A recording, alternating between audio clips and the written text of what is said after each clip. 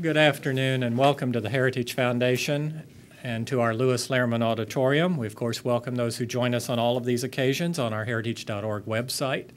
I would ask everyone in-house if you'll be so kind to make that last check that cell phones have been turned off. It will be appreciated. And, of course, we will post the program on the Heritage homepage following today's presentation for your future reference. And our Internet viewers are always welcome to send questions or comments, simply emailing us at speaker@heritage.org. Hosting our guest today is Nick Loris, who serves as our Herbert and Joyce Morgan Fellow, as well as a Senior Policy Analyst in the Thomas A. Rowe Institute for Economic Policy Studies. He is an economist. He focuses on energy, environmental and regulatory issues, the economic effects of environmental policies and regulations, climate change, energy efficiency and subsidies, as well as the benefits of free market environmentalism. Before joining us here, he was an associate at the Charles G. Koch Charitable Foundation, and he also serves as an editorial intern for townhall.com. Please join me in welcoming Nick Loris. Nick? Well, thank you, John, and thank you all for joining us today for what's going to be an important and interesting discussion, not to mention certainly a timely one. You know, it was just this past weekend you had folks dressing up as polar bears marching down the streets of Manhattan, claiming that we need urgent action on climate change. You had celebrities flying in on their private jets telling us that we're the gluttonous energy users and we need to stop that energy use in order to stop the planet from cooking. And it was just yesterday that President Obama said, you know, that the alarm bells are ringing on climate change and that no one's going to get a pass. And for those of you who follow the debate, and I feel many in this room, you know, this isn't a five-alarm fire we're dealing with when it comes to climate change. In fact, there's not really a cause for alarm at all. You know, we hear these proclamations about more Sandys and more Katrinas, more polar vortexes, all of these things associated with man-made greenhouse gas emissions. And that's just not borne out in the data, not just from our own government, but from things that Al Gore and the like hail as the magnum opus of climate change, you know, the Intergovernmental Panel on Climate Change. I mean, you can look at their studies and they conclude that there's no frequent trend in more frequent and intense natural disasters or extreme weather events. There's no data that supports the trends in things like floods, droughts, hurricanes, or tornadoes. More importantly, the fact is, you know, we haven't actually experienced any warming in more than a decade and a half. And this is something in which the climate models in which our government relies upon to implement these greenhouse gas regulations that will certainly drive up the cost of energy for American families and businesses rely upon. You know, they're predicting warming when, in fact, no warming has actually occurred. And that's one of the several serious problems with basing policy that's going to drive up costs for American families and businesses on such models. And the fact that these models try and project costs and temperature changes out to the year 2300, and they can't even get the past decade and a half right. You know, we shouldn't really be basing economy collapsing regulations upon these models. Yet the administration is forging ahead. They're acting like this is, you know, their key issue. And I'm excited to have our speaker here today because, you know, what he shows us and what he discusses in his book is really nothing new. You know, when it comes to the debate of our changing climate and these proclamations of doomsday scenarios, when it comes to climate change, it's not all too new. And that's why I'm excited to have our guest speaker here today, Rupert Darwal, because he takes a really unique perspective on this issue. He gives a historical perspective of the origins and the growth of the warming movement, and a very interesting account of the different players in the movement, their line of thinking in terms of the science and the scientific process, you know, when they decided to really throw the scientific process out the window and disregard it, and importantly, the political process involved with this as well. You know, I think this is really kind of a one-of-a-kind book that treats global warming and its policy implications, you know, as a history lesson, and the ideas that formed it, the people that created the ideas, and this intersection of politics, economics, science, and international diplomacy. So with that said, I'll introduce our featured speaker, Rupert Darwal. Mr. Darwell studied economics and history at Cambridge University, after which he worked at the Conservative Research Department and then in the city as an investment analyst and in corporate finance.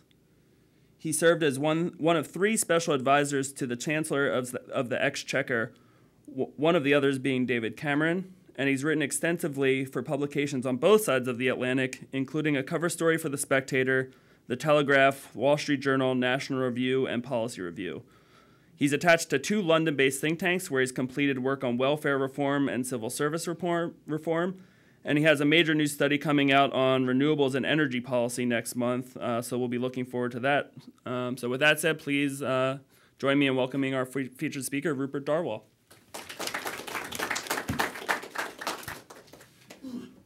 I'm enormously grateful to the Heritage Foundation for the opportunity to talk to you this afternoon, and to Niall Gardner and to Nick for arranging this event at short notice.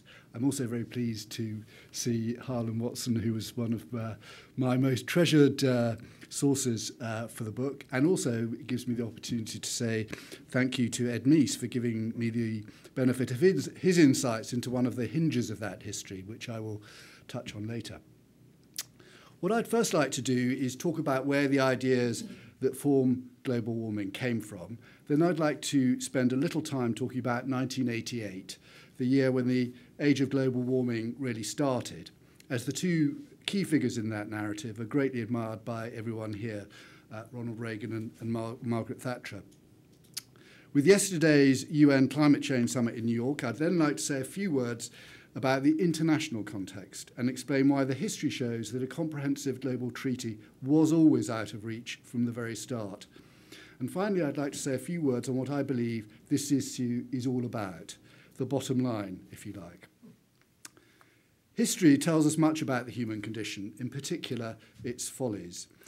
It's ideas that make history, Ludwig von Mises wrote. Human society is an issue of the mind. In his masterly book, Sleepwalkers, on the causes of the First World War, historian Christopher Clark wrote of the shifts in mentality, which are more fundamental, more difficult to measure than what is observed in public opinion and the press. And the study of the past helps us understand the mentality, the governing ideas of the age in which we live and of an age that is passing, as I believe to be the case with global warming. From studying the past, we learn that history is fluid, events are contingent, seemingly immutable categories that condition thought and action change and evolve over time. As the British philosopher and mathematician A.N. Whitehead put it, the spiritual precedes the material. It builds cathedrals before the workmen have moved a stone. A history of the ideas that formed the global warming cathedral is, I suggest, doubly necessary because scientists dominate the discourse. For them, history is not so much a closed book as irrelevant to the problems of the future. But just because scientists have a cultural aversion to learning from the past doesn't mean that we should. So I'd like to reframe the issue of the science in terms of how was it that what was little more than a scientific curiosity for much of the 20th century came to define an age. As climate scientists like to remind us, the basic physics were established in the 19th century. A few months before Charles Darwin published The Origin of the Species, John Tyndall had demonstrated the radiative properties of carbon dioxide. In 1896, the Swedish chemist Svante Arrhenius wrote his famous paper estimating the effect of industrialization on atmospheric temperature, and the climate seemed to respond. After a partial decline in the first decade of the 20th century, temperatures rose. In the 1920s, the Arctic appeared to be warming up. So little ice had never before been noted, a newspaper reported in 1922. The Dust Bowl of the 1930s was the most extreme climatic event in American history. And in 1938, Guy Stewart Callender, a brilliant English all-rounder, quantified the effect of a 10% increase in atmospheric carbon dioxide on global temperature. All the scientific and geophysical preconditions were there for global warming, but the elements which turned out to be decisive were not. So my point here is science alone cannot explain how global warming became a political phenomenon. The explanation must be found elsewhere. Global warming is a confluence of ideas into one big idea. Scratch it, and you'll invariably find concern about there being too many people in the world. Alarm about population growth was popularised by Thomas Malthus at the beginning of the 19th century, a century in which Britain's population nearly quadrupled, cash wages for factory workers rose by 50%, the purchasing power of money doubled, and life expectancy began its long-term increase. But despite the complete failure of Malthus's predictions that population growth would be repeatedly checked by famine and disease and war, those three devils of brides on horseback that we heard a lot of yesterday at the United Nations, for true believers, the idea that there are or will be too many humans is an article of faith. In 1865, the brilliant economist William Stanley Jevons modified the Malthusian construct. Resource depletion in the form of exhaustion of cheap coal meant the prosperity of Victorian Britain could not last. Jevons made the mistake that every one of his depletionist successors makes. He hadn't factored in the impact of new technologies and new discoveries. Jevons had convinced himself that the steam engine was the farthest mankind could go. Electrical power, he wrote, was a delusion, and petroleum was merely the liquid essence of coal, and an expensive one at that. John Maynard Keynes wrote that Keynes's conclusions were influenced by what he called a psychological trait, which many shared, which was unusually strongly developed in Jevons, of a certain hoarding instinct and readiness to be alarmed by the idea of exhaustion of resources. In the main, though, governments tended to subscribe to concerns about resources running out. Jevons had a meeting with Gladstone, who told him his book was masterly, though fortunately Gladstone did little about it. The first major politician to promote resource pessimism was Teddy Roosevelt. The idea still obtained, he wrote in his autobiography, that our natural resources were inexhaustible. In May 1908, he held a 3-day conference at the White House, which led to the calling of a National American Conservation Conference, and if his term had not expired, the first global conference on the environment would have taken place at The Hague in 1909 and not in Stockholm 63 years later. But not all governments. The absolute standout exception to the tendency to be scared of resources running out was President Truman's Materials Policy Committee, appointed in 1951.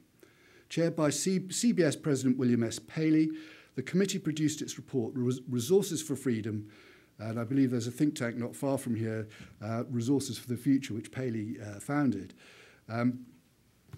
produced its report in 1952. The report could have easily fallen for resource pessimism. It didn't. In fact, there is no more comprehensive, more intelligent, and more confident statement made by any official report in any country, in any era, on this subject than Resources for Freedom. It was a popular fallacy, the report said, to regard our resource base as a fixed inventory, which, when used up, will leave society with no means of survival. American history showed why. In developing America, our forebears consumed resources extravagantly, but we are certainly better off in materials than they were. To hoard resources for the future involved a sacrifice that may never be recouped. It would, the committee said, be like the early settlers in New England conserving bayberries for a generation that gets its light from kilowatts. So their solution: economic growth was good. American capitalism, technology, and free trade were the answers to potential resource constraints. 1952 was a challenging year. A former ally had turned into adversary. The Iron Curtain had come down. The Soviet Union was developing an H-bomb. China had been lost, and the Korean War was not going well. Yet far from turning inward, what shines through the report is its sheer confidence in America and in its defining feature, the belief in a better future. Contrast Resources for Freedom's openness to the world today and the time it's taken the current administration not to approve Keystone XL and all the hand-wringing in whether to allow fossil fuel exports. The sudden emergence of environmentalism as a political movement in the post-war world can be dated with precision, just 10 years after Resources for Freedom, with publication of Rachel Carson's Silent Spring in 1962. The political impact of environmentalism following its publication was immense. I would go so far as to say that Silent Spring is the most consequential book of the post-war era. As Al Gore remarked, before Silent Spring, the environment was not even an entry in the vocabulary of public policy. It marked the beginning of the first environmental wave, which rose with astonishing speed, rolling through the 1960s and cresting 10 years later with the first UN conference on the environment at Stockholm. However, environmentalism's success in the international arena needed somebody else. That person was Barbara Ward. Barely remembered today, it is hard to overstate her influence. British-born in her mid-20s, as an editor on The Economist, her network on this side of the Atlantic was even deeper and more extensive than in Britain, but it extended to the Vatican and to leaders of post-colonial Africa and India. If I give you three names, you can get a flavour of her politics. She wrote Adlai Stevenson's last speech. Lyndon Johnson once said that hers were the only books he read, writing to her 2 days before he left the White House, "Whatever mark we have made in these last 5 years clearly bears your stamp too." Robert McNamara said that Ward was one of only 3 people he would take a telephone call from before 10 in the morning, the other 2 being his wife and Catherine Graham. Ward believed in planning. It was imperative for mankind to know where it's going and what the world will look like in 20 years' time, Ward wrote in a 1966 paper, Spaceship Earth. Quote, "It is surely inconceivable that we should turn the whole human experiment over to forces of change which we can neither master nor even fully understand." Ward's achievement was to formulate a synthesis of First World environmentalism and the Third World development agenda. Its essence is that economic growth is double-edged. In the case of rich countries, growth harms the environment. In the case of developing nations, growth improves the environment. Ward fleshed out this formula, which today the world knows as sustainable development. In the 1970s and 1980s, this agenda was crystallized in the new international economic order as part of the Third World's demand for massive resource transfers from the West. In this period, the doctrine of sustainable development worked its way onto the international agenda through the 1980 North-South Brandt Report and finally with the 1987 Brundtland Report. Global warming's catalyzing idea is the preeminent role of scientists, that science should be mobilized to save the planet, science as global therapeutics. And the science and the planning clearly go hand in hand, and scientists are great believers in planning. And it was pithily expressed by the first political leader of undoubted world stature to embrace global warming. Quote, "The problem science has created, science can in fact solve." Which brings us to 1988, the annus mirabilis of global warming, the year of NASA scientist James Hansen's Senate testimony, the establishment of the Intergovernmental Panel on Climate Change, and if you hadn't already guessed, the world leader I just referred to, Margaret Thatcher's speech to the Royal Society. Environmental policy is possibly the one subject on which Ronald Reagan and Margaret Thatcher did not see eye to eye. Even the one big environmental issue on which they did agree on, the threat of ozone depletion, they did so for very different reasons. Hers were environmental, Ronald Reagan's on concerns for the health and economic well-being of Americans. In her last 2 years in office, Mrs. Thatcher consistently championed the issue of global warming. Although her initial solution, much influenced by the financier Jimmy Goldsmith, was to plant more trees, she ended up firmly on the side of the Europeans in advocating emissions cuts. I cover this extensively in the book, particularly in the Green Warrior and Rush to Judgment chapters. With Mrs. Thatcher's backing, it's explicable that the Toronto 1988 G7 summit formally endorsed the Brundtland Report's concept of sustainable development and its call for environmental considerations to be integrated into all areas of economic policy making. The summit also declared that global climate change, along with other environmental threats, required, and I quote, priority attention. But why did Ronald Reagan, attending his last G7, endorse sustainable development, a concept which is really a form of globalized Scandinavian social democracy? Researching the book, I asked former Secretary of State George Shultz. He replied that he had no specific recollection of discussions on the Brundtland Report and sustainable development. And I suspect the reason that the Reagan administration The reason for this was that the Reagan administration was focused on much larger issues: the Soviet Union's decision to withdraw from Afghanistan and managing the end of the Cold War. However, there is very little evidence to suggest that President Reagan had changed his views in his last year as president. That year, Brian Mulroney had pressed him to agree a treaty on acid rain. Reagan said no. But I strongly disagree with Patrick Allett in his otherwise superb book on America in the Age of Environmentalism, which described Reagan as an anti-environmentalist. As governor of California, Reagan acted as a conservationist in the mold of Teddy Kennedy. He created the 58,000-acre Redwood National Park. He stopped the Dos Rios Dam, what Lou Cannon calls his finest environmental achievement, and he campaigned against the Trans-Sierra Highway. But Reagan rejected Roosevelt's resource pessimism. He was the leading critic of Jimmy Carter's energy policies. He didn't believe a CIA report claiming that oil would run out in 30 years' time, which would mean, if the CIA had been right, we'd already be into the second decade of a world with no oil. And he argued that Carter's energy conservation measures were pointless if all it meant was that the oil ran out 3 years sooner. President Reagan's last year in the White House overlapped with the first year of the age of global warming. 4 years later, his successor's White House was split down the middle on whether President Bush should go to the Rio Earth Summit. So I asked Ed Meese what Reagan would have done. His answer was clear. Reagan would have gone to Rio to explain why he wouldn't sign the UN Climate Change Convention. I think conservatives today have much to learn from Ronald Reagan's handling of environment and energy issues. Rio and the UN Framework Convention on Climate Change brings us to our third topic, the international context. The rise of environmentalism in the 1960s coincided, in fact, slightly post-dates, the rise of another force in the post-war world, the goal of the Third World to industrialize. Ever since that first UN Environment Conference in Stockholm in 1972, developing nations' participation in global environmental talks was conditional on any agreement not fettering their development goals.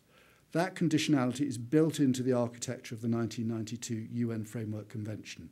It created a bifurcated regime, Annex 1, which is for the developed nations, and the rest, the division running along the so-called Brandt line, which you can see on the cover of the Brandt report, dividing the prosperous north from the permanently immiserized south. At the Climate Change's first conference of the parties in Berlin in 1995, Angela Merkel, then German Environment Minister, brokered the Berlin Mandate. Non-Annex 1 nations only agreed to let negotiations proceed if they were held absolutely immune from the prospect of legal obligation to limit their greenhouse gas emissions.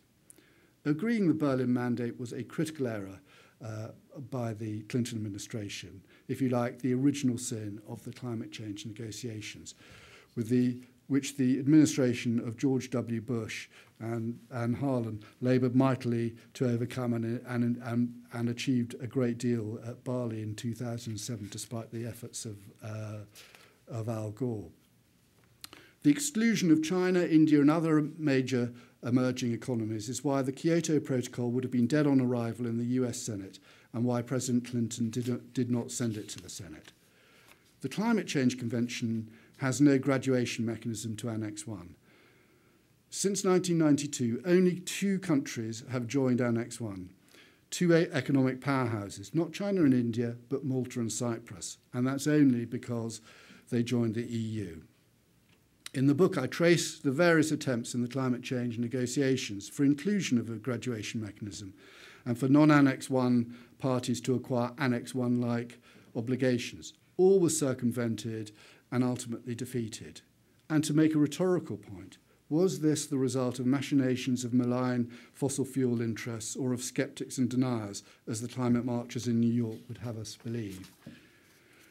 The West's misunderstanding of the contingent nature of developing nations' involvement in the climate change talks explains why there was no treaty at Copenhagen in 2009 and why the Obama administration has given up hope of agreeing one in Paris next year.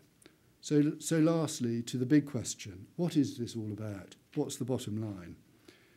Speaking at the 2007 Bali Climate Conference, Al Gore told climate delegates that they should feel privileged, quote, to be alive at a moment when a relatively small group of people could control the destiny of all generations to come. Global warming involves the oldest question in politics: who governs? An open society, philosopher Karl Popper wrote, is one that not merely tolerates dissenting opinion, but respects them. Democracy, that is a form of government devoted to the protection of the open society, cannot flourish if science becomes the exclusive possession of a closed set of specialists. Because climate science became the leading branch of global therapeutics, it made climate science too big to fail. And in becoming a tool of political advocacy, the nature of climate science became antithetical to science itself. What is called objectivity consists solely in the critical approach, Popper wrote. Because criticism risked undermining the consensus needed to save the planet, evidence was withheld and criticism delegitimized as serving the interests of malign fossil fuel corporations. In The New Atlantis, Francis Bacon, a former Lord Chancellor of England, argued in the 1620s that the Republic should be governed by scientists. A generation after Bacon, John Locke's political philosophy is based on the Socratic insight that to err is human, one that is applicable to science and politics alike. The Constitution of the United States is the fullest and the most perfect embodiment of Locke's political philosophy, popular sovereignty mediated by a constitutional order of checks and balances. It was during the age of global warming that the West came closest to realizing Bacon's vision. There was, however, one country that held firm. It is no accident that for many years the United States was the only country to have had a political debate on the science of global warming, and that the US was alone in conducting a serious economic analysis of global warming before each major climate treaty. America's political culture, ultimately the American Constitution, ensured debate, discussion, and dissension. This is what makes the United States exceptional in the history of global warming. Long may it continue. Thank you.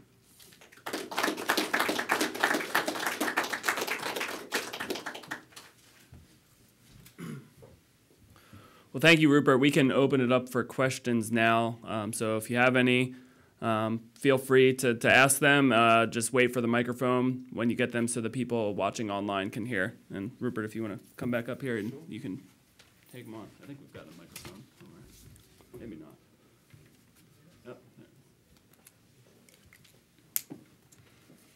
or you could just ask a question without a microphone. Anybody? I want to know about your time with David Cameron when you were in the Exchequer. We can have a little word about that afterwards if you like. You want to return home? Well, he came to New York yesterday to tell the world about global warming. Should we leave it at that, Phil? And we do have a microphone now if anybody has any questions.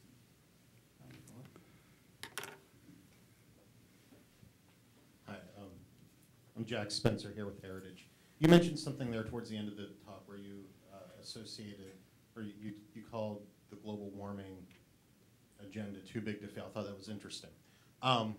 As we see the difficulty in this country in getting beyond too big to fail in financial institutions, despite all of the good evidence that that should be the case, I wonder what your thoughts are on moving beyond that mentality on global warming, because we see now really the consensus crumbling all around it, yet the president is out just yesterday saying it's the biggest issue facing us. So when do we get beyond this too big to fail notion on that? Do we have an opportunity that when this administration's over, maybe we can get beyond it a little bit? Well, the test, in a way, the ultimate test is whether a country withdraws from the 1992 Climate Change Convention, which really sets out the science, in a way, is there in the convention. It's a predicate of the convention, and that parties are enjoined to act to, and Harlan can correct me on this, to avoid dangerous anthropogenic interference in the climate. And it was then at the Geneva COP2 where ministers decided that indeed dangerous anthropogenic interference was going to happen. But so I think if you like, that is the absolute test when nations start pulling out of that. But I think in the nature of things, it doesn't really happen like that, because I think we're now in a stage where Western nations need this thing to continue to justify extremely costly and destructive energy policies. And to let all that go would imply that their energy policies are wrong and mistaken. And I think the thing is really kept going for that reason. I think that's why the Europeans at the Durban COP in 2012, virtually everyone else wasn't going to go into a Kyoto second commitment period, and the Europeans said, look, if we don't have a roadmap to a fully comprehensive treaty, Kyoto dies. And really the Europeans were saying that because they just were desperate to keep the thing alive, because take that away, it makes no sense of their energy policies. So I think the issue comes back to these, what in my view are completely crazy energy policies. And I should say, costing far more than the banking crisis ever did. I mean, the estimates of the German environment, the last one, Peter Altmaier, reckoned that the decarbonisation was costing them €1 trillion. It's a great sum of money. Yes, Rupert, Harlan Watson. Could you comment on the new commission that's coming on board? They've done some reshuffling, merging energy and climate, I believe, in one of the commissions. And of course, we're going to lose I think our climate action czar, Ms. Hildegard. Do you see the new commission that's going to be coming in as perhaps bringing more rationality to debate in Europe?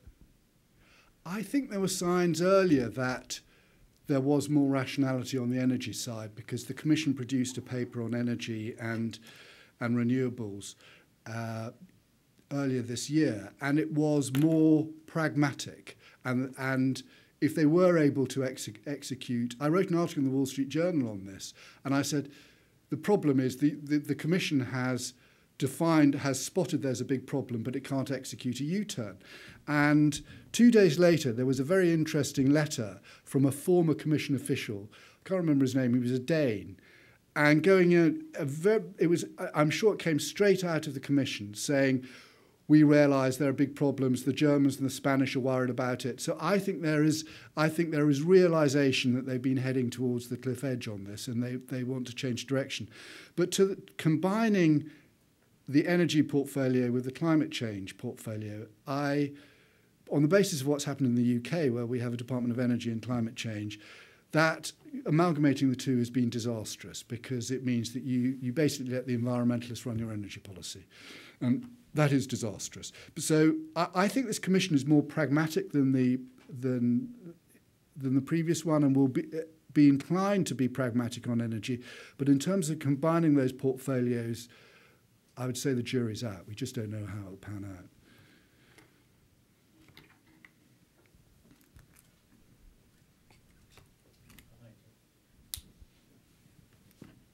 Nick Farmer. Do you have any sense that the changes in technology, Site 3, fracking giving more natural gas, it might displace coal, solar cells, and the really dramatic drop in the cost of solar cells, and third, the Internet of Things, which give an opportunity to give better control of all sorts of devices and improve efficiency.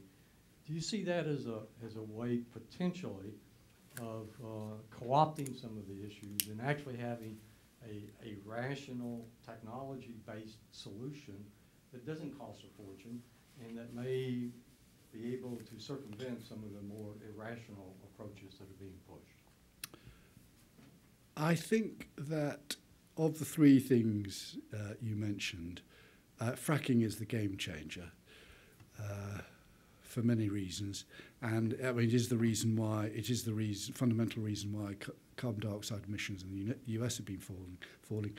On solar and intermittent renewables, I was sent I just written a piece on renewables, and a professor sent me a note, and he said there was some very interesting calculation, I think, for Spanish PV investments, and he said that if you made, because so many of the costs are beyond the plant level, that if PV was free, it would raise the internal rate of return on solar projects from 2% to 3%.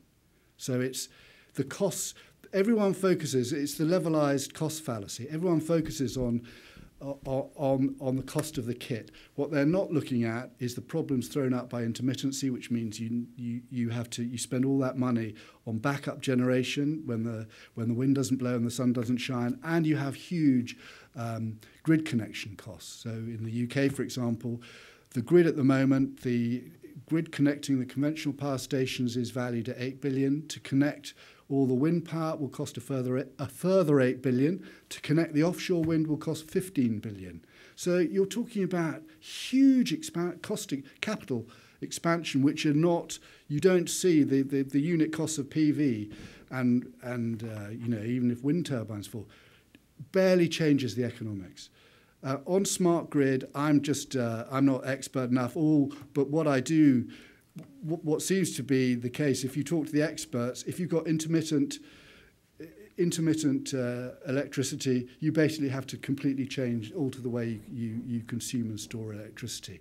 So it's like this small tail wagging this huge, what are you trying to get at, sort of thing, in a way.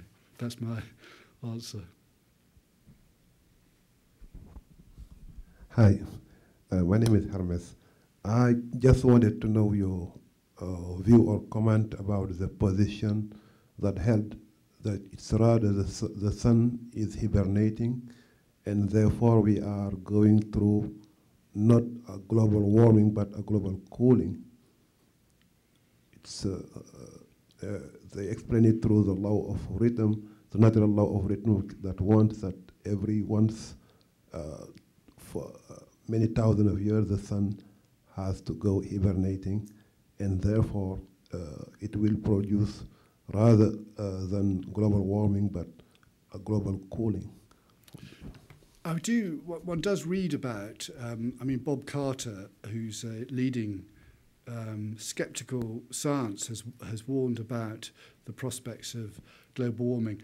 As a rule, as a historian, I try to avoid making predictions, but noting that that there have been changes in the climate in the past. First point, but the even bigger one is that this whole area is full of a great deal of uncertainty. Is, I think, too soft. Ignorance is, I think, we just don't know. And my biggest criticism of the handling of the science is epistemological. It is that the uncertainties and the lack of understanding and the sheer ignorance are pulled off sight, pulled from sight. All the health warnings that should be are removed, and we've been told it's settled science and that this will happen. Those two, that is my fundamental disagreement with the handling of the science.